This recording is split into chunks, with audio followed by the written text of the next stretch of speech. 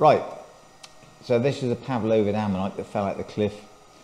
Come out of a mudstone from what we call the Placioides zone. And normally, ammonites of this preservation, we get these ammonites, but not as well preserved as this. So what we got here is actually the shell preserved on one sort of side. It's covered in claystone the other side. It's probably still there, but it'd be a lot of work to expose it. The middle, I would say, is possibly there because you can still see the ribs going in underneath. But to be honest and brutally frank with it, it's not, for us, it's not worth sort of taking it right to the middle because we can see everything we need to see in these walls here.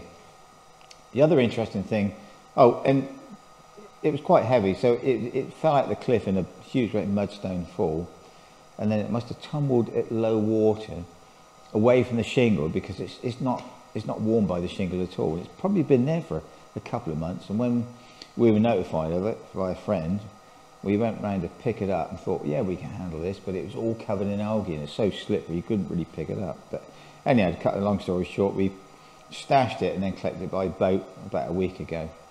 And interestingly, what it's showing some really interesting features with it. Okay, so it's probably that the body chamber would extend probably right around this full revolution, but the shell's been removed here and you can see it's covered in these little rinconellas.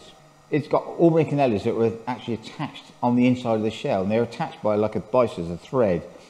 And you get these rinconellas called, I think Rinconella portlandica, the name of these specimens are, and Camptonectes with other, again, they're attached by a biceps, so they're in there. We've got also a few serpulid worm tubes, and they're really just on the sort of side of that. Now, we were discussing it earlier, which side this ammonite was laid down into the seafloor sediment in, and I think it actually is this side, because I think that would be the sort of top side, and these rinconellas are naturally, because it's hollow, then they just actually dropped and found their way on the underside of the inside of the shell here. Really, really interesting specimen. We get lots and lots of ammonites from this horizon, but preservation wise they're normally pretty distorted, and they got like they're slightly septarian, and we can never get them out. So as I say, it's fortuitous that really this tumbled out and was led on the beach for us to sort of pick up. That's all we've got for you today from the Etches collection. Thank you so much for watching. Don't forget to like and subscribe for more, and hopefully we'll see you next time.